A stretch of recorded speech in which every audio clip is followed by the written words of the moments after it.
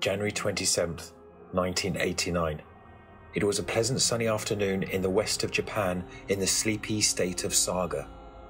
55-year-old Noriko Kuri and her husband had left work early and drove to their favorite countryside picnic spot in a remote forest at the foot of the mountain range, Kitagata Otega.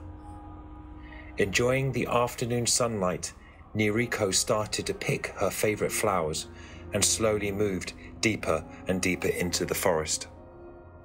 However, she noticed there were clothes hanging from the trees, t-shirts, jeans, underwear, which concerned her as it was so out of place in such a remote area. You see, not many people knew about this secret spot, and anyway, why would they strip all their clothes off and throw them up into the trees? As she was joking to her husband that someone was going to get cold tonight, Noriko tripped over what she thought was a tree root. When she looked down, she dropped her flowers and silently screamed in terror.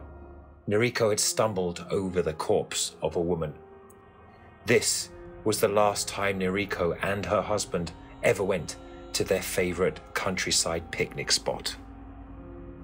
When the police arrived at the scene and searched the area further, they were chilled to find 2 more bodies. The bodies were soon identified, and according to their autopsies, 2 of them had died after being strangled. One of the bodies was little more than a skeleton at that point. Her cause of death could not be determined. You see, between the years of 1975 and 1989, the sleepy town of Kitagata in the Japanese state of Saga has been living in fear of a serial killer, and this brought the body count to 7. If that wasn't bad enough, it gets creepier. Each of the victims went missing on a Wednesday, and 5 out of the 7 were strangled. This is the unsolved case of the Wednesday Strangler. The first victim in this string of killings was Tomiko Yamazaki, a 12-year-old junior high school student who lived with her divorced mother in the town of Kitagata. On Wednesday, August 27th, 1975, Tomiko invited a friend to come over while her mother was at work. The friend went back home around 7 p.m, and this was the last time anybody would see Tomiko alive. When her mother returned home that night, she found that Tomiko was not there. It seemed her daughter had left in a rush. Tomiko had left her shoes behind and left the TV on. The authorities suspected that she had been abducted. 5 years later on Wednesday, April the 12th, 1980, 20-year-old Ritsuko Hayakutake disappeared from her home in the small city of Shiroishi. Like Tomiko, Ritsuko was also home alone during that evening. Her father and mother were at the hospital, while her brother was at work and her sister was sleeping at a friend's house. Ritsuko had earlier tried to commit suicide 2 times, but the family suspected that she had got in with the wrong crowd after her family received a strange phone call 4 days after she disappeared. The caller, an unidentified man, told Ritsuko's father not to look for his daughter. 2 months would pass before a health company worker found Ritsuko's naked body hidden in a septic tank in Shiroishi's elementary school. 3 days later, on June 27th, after further investigation, Tomiko's body was found in the same tank. After these 2 disappearances had been connected, suspicion fell on a 29-year-old unemployed man who lived in Shiroishi. The man had dated Ritsuko previously and planned to marry her sister at one time. He also frequently went to the club where Tomiko's mother worked. His alibi the day Ritsuko went missing was weak. Ritsuko was last seen when she left her job at a coffee shop at 11:30 p.m. The suspect left a bar at 11 p.m. and apparently didn't come home until the morning. On September the 8th, the suspect was arrested for a sexual assault he had allegedly committed 3 years earlier.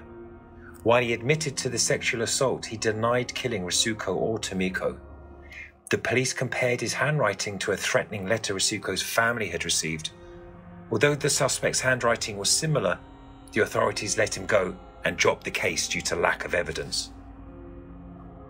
The third victim, 27-year-old Shizuko Ikegami, went missing after leaving her job at a garments factory on Wednesday, October the 7th, 1981.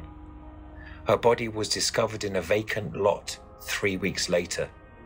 Shizuko had been strangled to death with an electrical cord that was found around her neck.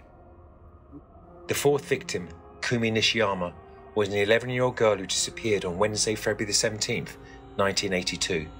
Kumi left school with some friends, but never made it home. Her body, partially naked, was found in a bag in some woods near her school the next morning. It was estimated that she had been strangled to death 10 minutes after she left her friends.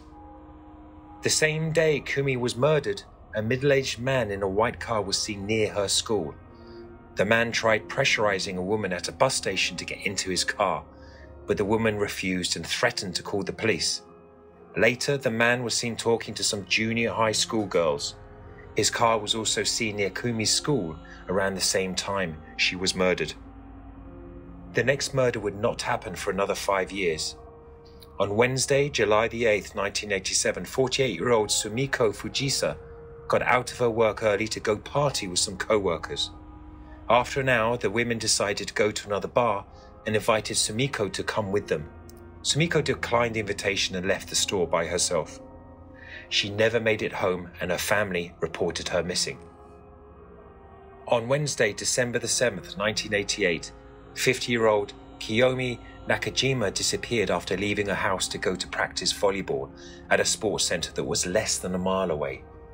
2 weeks into her disappearance, her husband received a phone call from a man who claimed that Kiyomi had been found.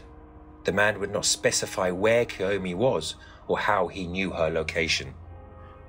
The final victim was 37-year-old Yoshino Tatsu, a separated mother who lived with her parents and son. On Wednesday, January the 25th, 1989, Yoshino talked to an unidentified person on the phone. After she finished her conversation and hung up, she told her mother that she was leaving to go pick up a friend. Her car was found abandoned in the parking lot of a nearby bowling alley later that day. Not much happened in the investigations of these murders until June 2002, when a 39-year-old burglar named Teruhiko Matsue was arrested for the murders of Yoshino Tatsu. Teruhiko was arrested 2 more times in July for the murders of Sumiko and Kiyomi. There was a DNA match between Matsuo and some saliva found on Yoshino's body. This piece of evidence was thrown out as insufficient. After a trial lasting more than 4 years, Matsuo was acquitted of 3 murders and compensated with 580 million yen for the damages he suffered.